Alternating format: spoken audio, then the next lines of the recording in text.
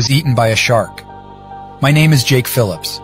As I recount this horrifying experience, my heart races, and the memory sends shivers down my spine.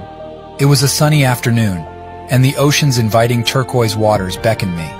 I had always been drawn to the sea, its vastness and mysteries calling out to my adventurous spirit. Little did I know that this day would forever alter my perception of its beauty. With my surfboard in hand, I waded into the water, feeling the cool waves lap against my legs.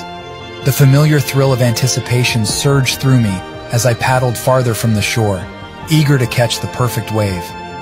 The salty breeze kissed my face, and I relished the freedom of being one with the ocean. As the waves grew in intensity, I spotted a promising swell in the distance. With a burst of energy, I paddled hard, feeling the wave lift me up. The exhilaration was palpable as I rode the wave, slicing through the water with grace. But in the midst of my elation, something caught my eye, an ominous shadow lurking beneath the surface, moving swiftly towards me. Fear gripped me as I realized what I was facing. A shark, a predator that ruled these waters. Panic surged through my veins, and I desperately tried to swim away, but it was too late. The massive creature lunged at me, its jaws gaping wide. Time seemed to slow down as I saw rows of razor-sharp teeth closing in on me. In that split second, my life flashed before my eyes, a collage of memories, dreams, and unfinished aspirations.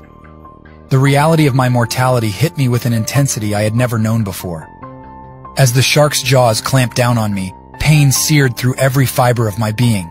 I screamed, but the sound was muffled by the water, swallowed by the depths of the sea. The initial shock gave way to a surreal calmness as I felt myself being dragged deeper into the ocean's abyss. Darkness enveloped me, and I knew that my time was limited. The salty water filled my lungs, and I struggled to breathe, knowing that every gasp was futile.